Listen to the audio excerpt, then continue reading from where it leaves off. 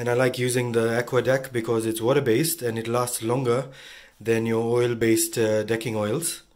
What I usually do is first I'll clean up the deck, clean up the table, the wooden furniture, give it a wipe first, then with a damp cloth sweep away all the extra dirty bits and debris and everything.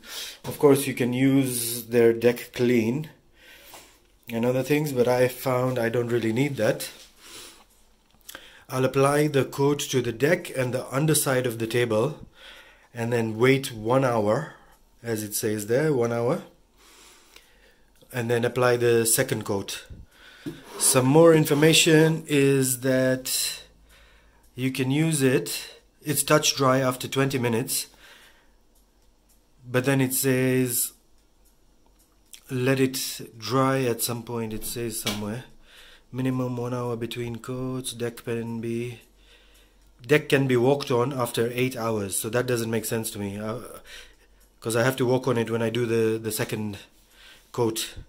But anyway, that's how it is. I just open this bit, give it a good stir so all the good stuff is all mixed in well, and then use this kind of applicator. You'll see the time lapse next.